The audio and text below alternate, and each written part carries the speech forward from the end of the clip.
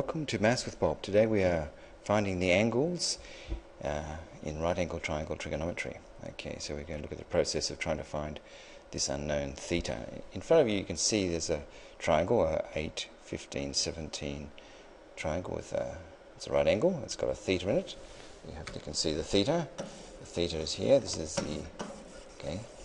the Greek letter theta used to represent the unknown angle. We don't know what the size of the angle is at the moment, but we can see we can actually set some ratios up because we do have some of the sides. Now, what were the sides called? Well, the one opposite the right angle, this 17, is called the hypotenuse. Okay, now the one opposite the angle is the 15 here, and you can see here that is just the opposite side. And you can also see the other one remaining must be the adjacent, right? Okay, now how can we remember all this, or the ratios? Well, there's the phrase SOHCAHTOA. Hopefully we heard of this before. This is the phrase we always write down when we see a right angle triangle. Just helps us remember what the ratios are. We can see here sine, opposite over hypotenuse, that's a SOH. Cos is adjacent over hypotenuse, and the tan is the opposite of the adjacent. Now, when we have a triangle, usually we only have two sides, but you can see here today I've actually put the whole three sides in. Now, if we have all the three sides, it's then up to us to try and work out what ratio we should use. I mean, obviously if one is missing, then, like for instance, say the adjacent was missing, then that wipes out the cosine and the tangent and only leaves the sine ratio. But if we're actually given all three, then we can use whatever ratio we like. Okay, so today let's actually have a look at let's just use the sine ratio to start with. Okay, so what I would normally do is, if I'm going to use a sine, I would put a S in my triangle to say I'm going to use the sine ratio. So I say sine of theta is the opposite, which remember hopefully is the 15 over the 17, which is the hypotenuse. Now, you might remember in a previous video I mentioned that that wrestler sine has got theta in a headlock, and how am I going to get theta free? I have to actually apply what's called the inverse sine function, or to alleviate the theta from the headlock. Okay, so theta we would write as, we have to apply this inverse sine function to both sides, and okay, here we go. So theta now is actually equal to inverse sine, or shift sine. This is one of the buttons on the calculator. If you look at above the sine button, you press shift sine, you get this what's called the inverse sine function, or the inverse sine button. And we apply it to both sides. So the inverse sine of the sine of theta is actually just theta. And the inverse sine of the 15 on the 17, basically when we press the equals, it gives us a decimal angle. Now, just while we're here, sine theta, this actual value 15 on 17 is about, as a ratio, is roughly 0.88 ...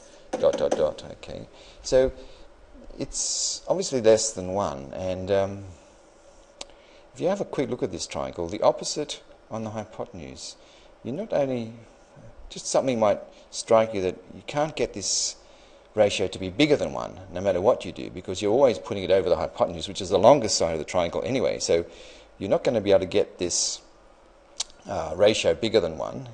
Actually, at 90 degrees it is 1, but we can't get it. So we are assuming it's going to be, these sorts of ratios are going to be less than 1 for sine. Okay, so now when we actually apply this inverse sine function to the 15, I actually go 15 divided by 17 on my calculator, and I get 61.927.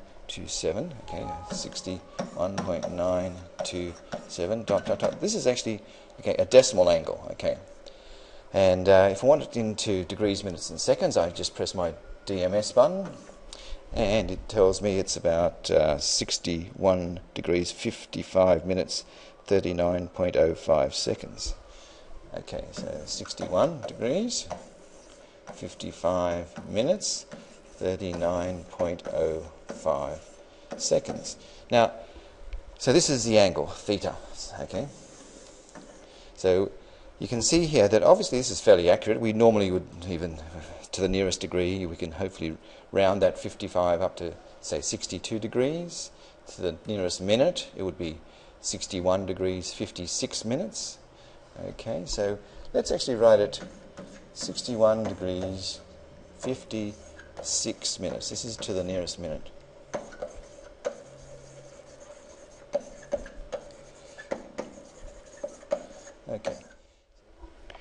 Okay, you can see I've actually just rubbed out the sine, and we're going to use the cosine ratio now. Okay, so I'll put a C in my triangle for cosine, which is the adjacent over the hypotenuse. So I'd say the cosine of theta is equal to adjacent 8 over 17. Now this, as a decimal, the cosine 8 is about 0.47 ... so it's roughly about 0.47 ... Okay, so you can see here now the sine was about 0.88 of the ratio. Now that was obviously the longer side, the opposite over the hypotenuse. And the adjacent, you can see, is a bit shorter, so the ratio is a bit smaller. So you can actually see that the cosine of this angle, okay, would be 8 over 17, and therefore theta, okay, to alleviate the theta from the cosine function, we have to apply its inverse function. So theta is going to be inverse cosine of 0. Actually, I'll just do it as 8 divided by 17, I think. Okay, so and if you do that on your calculator, you'll see I've left the other results there because they'll be exactly the same. Because, okay, we are, remember from the similar triangles, we were looking at the ratio of corresponding sides that in similar triangles are equal. So we can see here we've got this particular ratio is the 8 over the 17. The cosine ratio for that particular angle, the sine ratio for that particular angle was 15 over 17. And we're actually going to have a look at the tangent ratio in a minute. But obviously this angle won't change. It's just the ratios of the sines will change.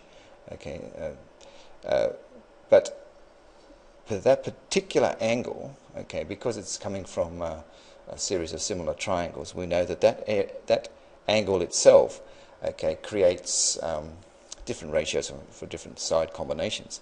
And so we're going to actually now let's apply the tan ratio. Okay, now the tan ratio, T, would be the opposite on the adjacent. So tan of the angle theta is in fact now 15 over 8. And this is actually equal to 1.875. So you can see here for the tan ratio we can actually get a number bigger than 1, but for the sine and the cosine we can't because we're always putting it over the hypotenuse, which is a bigger side. So the tan of a particular angle can in fact be much bigger than 1. Okay, the other ones are trapped between -1 and 1. But the idea is that now to get the theta again, what I do is I go theta, I'll apply the inverse function to tan, which is inverse tan, and I can just do this. I'll just go 15 divided by 8. This is how I do it on the calculator, and the rest of it will be the same. Okay, you can try that yourself, but the angle obviously is still 61 degrees 56 minutes to the nearest minute. Okay, we're now going to apply this to some problems. Just to have a quick look at a couple of problems where we're only given a couple of the actual sides. Okay, here we have a very similar looking triangle. So we are now going to put, let's, instead of theta, let's actually put another Greek letter, alpha. Okay, and suppose we had, this was say 32.3 and this was say over here 17.2.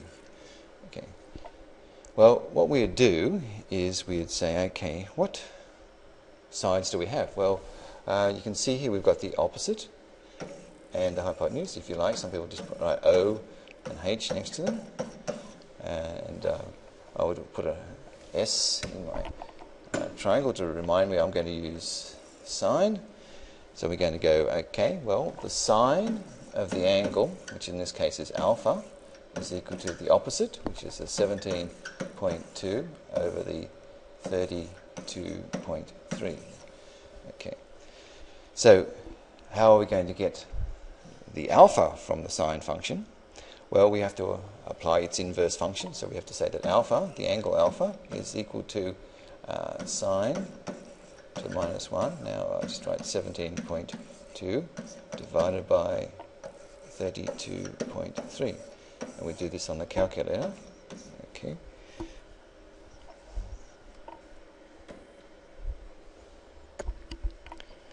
That would be, let's see, 32.175. So it'll be about 32.175 dot dot dot. Okay, that's a decimal angle. That's alpha, so it's an angle. Now, if I press the DMS button, you might remember I actually used to call this sometimes as a DMS, okay, or the OG button. Some people actually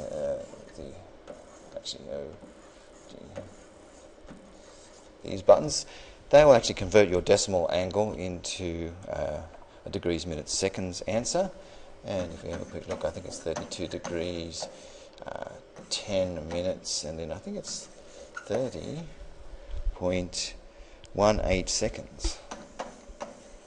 Okay, so you can see we'd round that up to the nearest minute. It would be, say, 32 degrees. Now, a bit more than 30 seconds brings up the next minute. So this is actually to the nearest minute. Okay, that's all for the time being. We'll thank you for watching, and we'll do some more later. Thank you. Bye.